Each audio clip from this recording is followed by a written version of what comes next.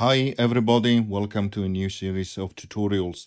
Today we are looking at Chordjam from Audiomodern. So a new fantastic MIDI app which has just been released. So let's go through an overview, a quick overview, and I'm trying to cover as much as I can in this first video. But I will add also others to demonstrate what great things you can achieve with Chordjam. So I'm inside the AUM, so the application is UV3 compatible, as you would expect.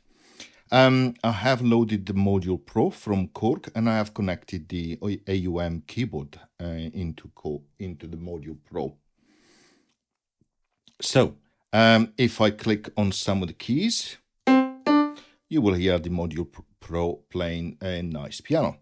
Now, the Chordjam lets you transform those notes into chords. That's the first thing you can do, but it can do much more than that. So let's hide that keyboard for now, and let's go inside Chordjam. As you can see, very interesting interface, very nice. So let's start from the very top left. We have a reset button, which allows you to go back to default settings, which might be very useful. You have the tempo here and information. You have an undo function. You have a panic function, which is really nice, just in case you need it. You have the ability to record sequencer, because yes, it has a sequencer. The configuration of pads, because he has pads which you can trigger via MIDI, and also your entire session as well, which is really nice. You also have settings here, which enables you to choose your external outputs, which MIDI channel you want to use, but also allows you to do MIDI mapping here, which becomes very important, particularly if you want to trigger pads through an external MIDI controller. Very nice indeed. So let's go through this. At the bottom here, you have a number. Let me click on preset, you have a keyboard by default, like so, but you can also access to preset clicking on preset here. So let's set it as default. You can see a keyboard here. If I click on some of the keys, you will hear chords be generating. You might be wondering, how does it generate chords? Well, let's go for it. Here you have, first of all, the key for the chords, for the scale of the chords that you're going to use. So you can choose the one that you like. So in this case, we set it to C. You have also the ability to, if you click on that zoom, to drag your audio file, and it will identify the key as well, which is very nice if you have some audio files that you want to use to actually determine the key. Then I will come back to some of these controls later on, but here you can see the scale type. So in this case is minor. If you click on it, you have the choice of many different ones, or you can move left and right to go through the different scales that you have available. You can also click on the R here to select a random scale, which is really nice indeed. So let's continue with a minor. Here you have the octave, okay, and you can choose to go down an octave, up an octave, and so on. So let's go down. You can see in this case the code which is produced, which is highlighted if you, of course, hold on one key. You can go down, you can go also up an octave. Okay, very nice indeed. So let's set it to 0. And how does it determine which keys to form the chord? Well, here you have the selection of a chord type. Again, you click on it and you can choose many different type of chords. So let's start with a simple major scale. You can, of course, go left and right, up and down the different types of chord type. And you can also click on the R to randomize the selection of some chords. Now, as you select a different chord, you also see down here the available voices. So for example, the first one is the tonic. For example, if I'm playing on C5, the first one corresponds to that C5 where it says number 1 here, and I can indeed lower it by 12 semitones, and you can see in this case it played the C4. So depending on the chord that type you have selected, you have a number of voices which form that chord available up to 5. Indeed, at the moment you have 3 because I selected a major scale, but if I was saying do a major 6, I have also a 4th one. Okay, in this case, it will be an A flat for a C minor chord. But if I was to choose, for example, major 9, I will also have a 5th one, right?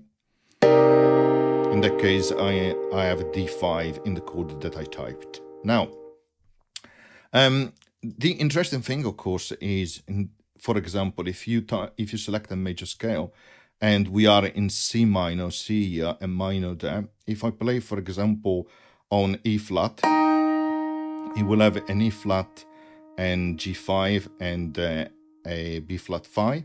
If I was to play E5, look, it will play the nearest chord based on the major scale, right? But if I wish to select now as a chord type a minor scale, now pressing on E flat 5, you can see you don't have a G5, you have an F5. And if I was pressing on E5, again, this time I would not have an A flat 5, but will have a G5. So the type of chord type you select will determine, according to also the keys, what keys will ultimately be generated for your chord. So let's stick to major scale for now. Here you have the ability, as I said, to customize further the voices for the chord that it has been generated, so you can lower by an octave, you can go higher an octave for all the voices that are available. Let's set it to 00 by default, or you can click here as well to have it by default. You can disable some of voices, or you can re-enable them. You can randomize and click in here on this button, right? But what you can do also is set it to randomize in infinite mode. So every time you click on a chord, it will randomize the setting for the voices. And of course, when you found one that you like, you could, for example, lock it so that, for example, when you use the overall randomizer, which is here, which randomizes voice velocity and also time setting in this case, because you have locked the voices, those voices will not be randomized. So remember, that is how it works. Similarly, you have something like that for velocity, which is really nice because it allows you to give some human fill-ins to effectively the playing of those chords. Here you have, in addition of setting the velocity for each individual voices, what you can do is also set a minimum and a maximum value, which are used for randomization. And again, you can randomize manually. You can set it to randomize in infinite mode. So every time you press on a chord, it will randomize velocity. Let's try. Of course, you can lock it for no further randomization, particularly when you use the overall randomizer here. And when you're finished, of course, if you want to go back to default, you click on this icon, as it was the case for the voices here. Moving on, we have also the selection of time here, which is really nice because it gives you the ability to create a strumming effect. So, for example, you can do something like this. Now let's press a chord and hold. Now let's remove the randomization here and let's go back to default, which is better. You can see a minor chord starting from C5. And you can hear that is like a strumming effect because it depends on the timing you have here. Similar thing as other controls, you can set it to infinite mode in terms of randomization. You can stop it to be further randomized, or you can go back to the default settings. You can also sync to the host, so that when you have a randomization, you see what happens on the right hand side. It shows you the different division, which you see right here. Now let's remove the sync, and you have also an ARP option, which is really nice, and you can set what type of ARP you want in terms of pattern, random, up and down, etc. It's your arpeggio here. You can set the rate, and you can also give it a swing effect. So let's try.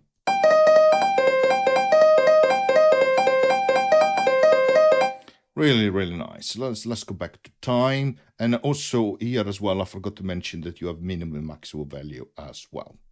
So you could say, great, this is allows me to create code in a very sophisticated way, but that's not everything, because it is also a jamming tool. And indeed, at the bottom here, you find a sequencer. You can enable it like so.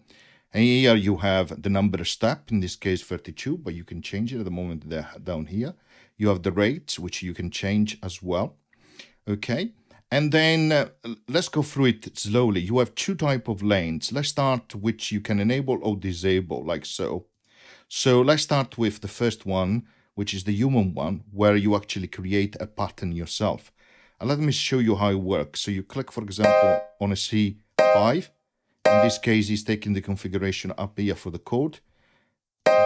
And he remembers the last chord that you pressed. So you go on the human one, click on it, and you set a chord at that step. Of course, you can continue like so, or you can also click and drag to increase the duration. So now let's play in a UM. You can see how it works. Very nice. Let's go up to an E flat 5. So we put some chords here, like so. Let's play again.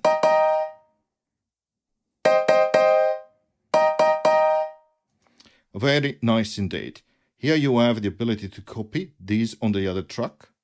There you go. You have also the ability to delete, like so, a particular track, like so as well.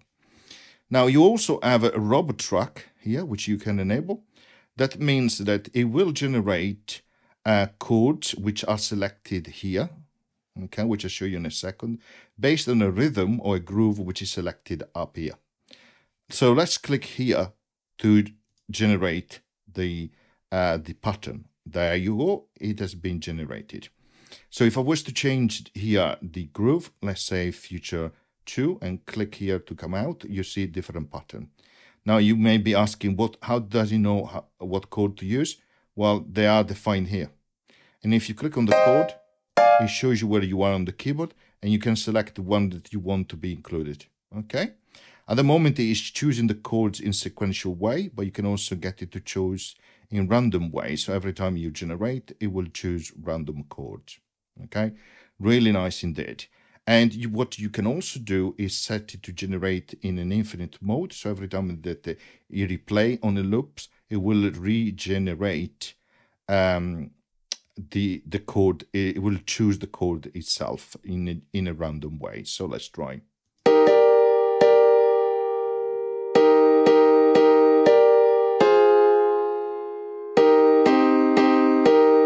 Really nice indeed. Also, he has an option that if you click on a chord, you can still go up here and modify. So for example, let's say I want an harp there, like so. Then you click to come out, and let's play again.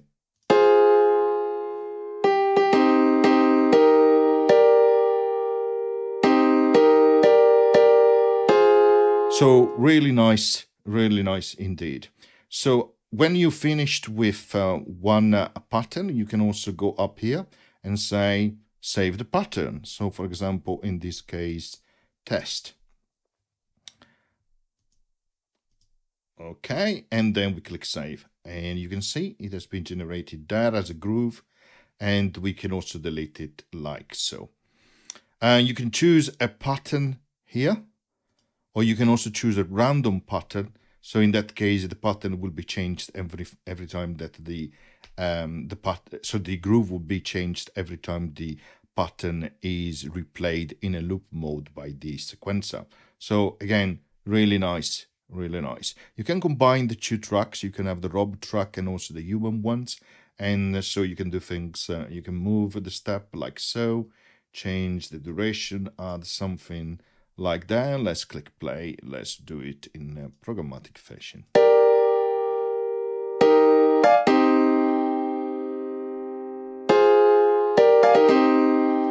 Okay, you might also notice that when it says random here, it gives you also the possibility to choose how many notes or chords you want as random. In this case, it says 4. So let's delete this one, and let me give you an example. Let's increase this to, well, no, 19 is too much. To something like 12, and let's play.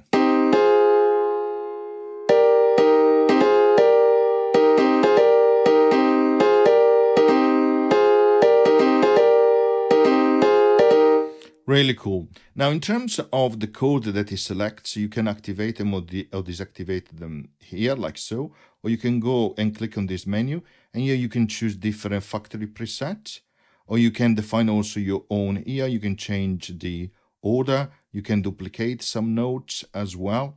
You can double click to remove one of them, add others like so. So really, really nice and straightforward. And you click on a button, then you click out here, and it will change, of course, the notes that it will use for the chords that will be generated and played by the sequencer. So it's really good. But that's not everything. You also have a pad section here. You click here, you have different pads. 16, very simple to use. You click on one, then you click on a pad, you click on another one, click on a pad, and then you can use the pads manually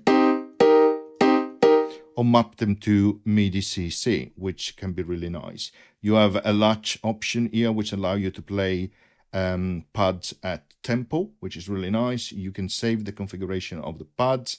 You can clear a single one like that, or you can clear them all, clicking on clear all. Remember these, also remember the configuration of the chord. So if I click on C5 and I select ARP, then I click on 9. So it keeps the configuration, which is really, really cool. Now, the other thing I haven't showed you yet is this symbol here. If I click on it, it will randomize the selection of the key, okay? Every time I click, the keys changes, but it does more than that, because if you click and open, in this case, the key, you can select which one you want to disable or enable, which is really nice in terms of avoiding some, in this case, key selection that you don't want. So this is applicable to key, to scale type, you see here, also to the chord type, here on the rate for the arpeggios where you see the symbol. So really, really, really nice. Lastly, what I wanted to show you is when you actually have a pattern like so played by the sequencer, you have a groove that you like, you can click on preset and click on the plus, okay, and it will generate, will save that, and you can see it up here. If you go on preset, there it is, okay, sequencer number 1, which you can still further delete if you want. So let's create a different one like that, and it will be different because we still have the random function enabled. We can save that as well, and then you can move from one to the other really nicely. In this case, if I move these away, no random, let's play, and let's change patterns as we play.